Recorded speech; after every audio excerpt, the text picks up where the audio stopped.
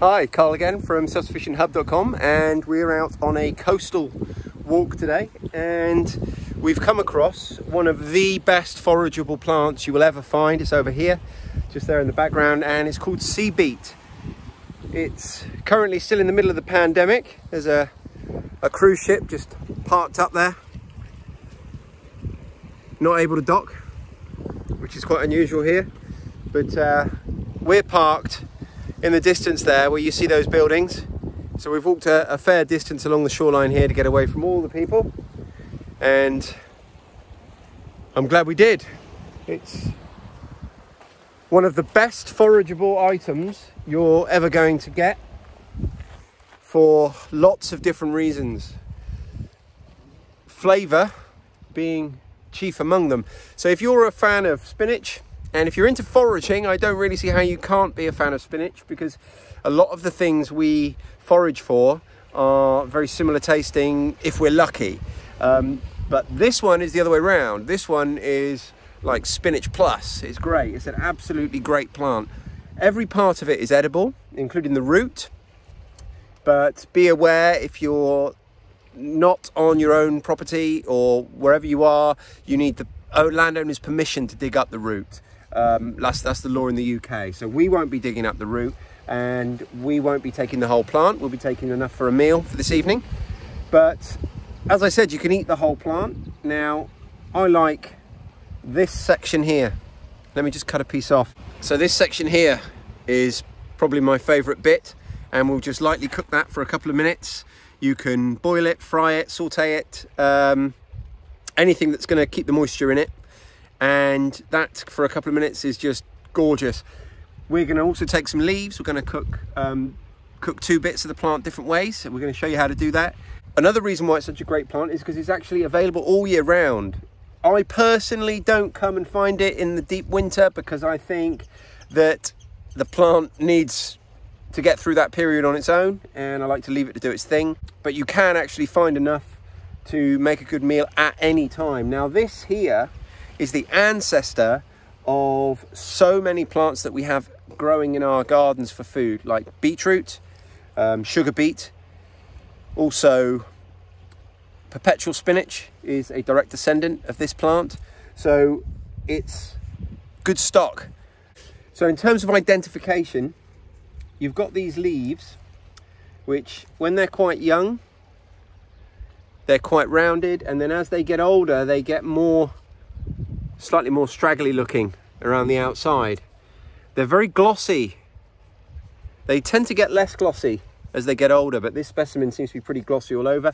You quite often find it with some of that purple marking. In fact, there's another plant just over here I'll show you. This is also sea beet, and as you can see, it looks quite different. We've got almost entirely purple stems, but it is the same plant. And again, over here we've got one without any purple on, just green.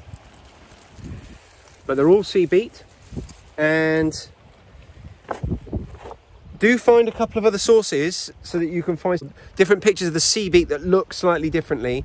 But once you've become familiar with it, it's a really safe plant to forage for. There's not a lot you're going to find. In fact, there's nothing you're going to find that looks like it that's dangerous. So it's a really good, safe forageable. So it's one of the reasons why, you know, it's one of my top plants. It's easy to identify, it's great to taste, it's abundant, it's available almost all year round. Well, it was available all year round, and it grows almost everywhere. So in terms of habitat, it's coastal sites, but not on the water, just at the edge of the shoreline, and it will grow on anything. You'll find it growing in sand, in pebbles, on rocks, on soil as we have here, or even cracks in walls. So it's abundant, easy to forage, easy to find. Get out there and find some. Back home, this is what I managed to get, and we're going to cook just this small amount here, which is a few of the leaves and a few of the seed heads, which are delicious. We're going to cook them, if you have a look in the pan here, on a medium heat, just in some butter, to wilt them down for 2 or 3 minutes. Now, if you're cooking larger leaves, anything larger than that one, you might want to strip out that middle vein because they can stay quite tough. But I'm going to just cook this for a couple of minutes now and then we'll try a bit.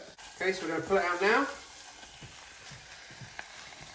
Realistically, it's probably had 3 or 4 minutes in there on, as I say, a medium heat.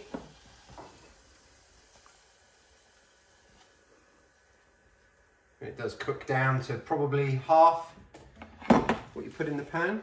But now, the moment of truth, the taste test. I'm going to separate out the leaves from the seed heads, but they're both going to be delicious. And I'm going to start here. So this is one of the pieces with the seed heads, the whole tip, including all the leaves and stuff around it. I'll tell you what, cooked in butter, it's divine. My daughter's just had some. She doesn't want to be in the video, but she enjoyed it. I'm going to say a massive thumbs up. It is quite salty, so bear that in mind. If you're serving it in a dish, you might not need to add as much salt as you usually do, but taste-wise, absolutely fantastic. My wife enjoyed it, my daughter enjoyed it, and they're not the most open to my foraged leaves, as they say, oh my goodness, you always make me taste your leaves.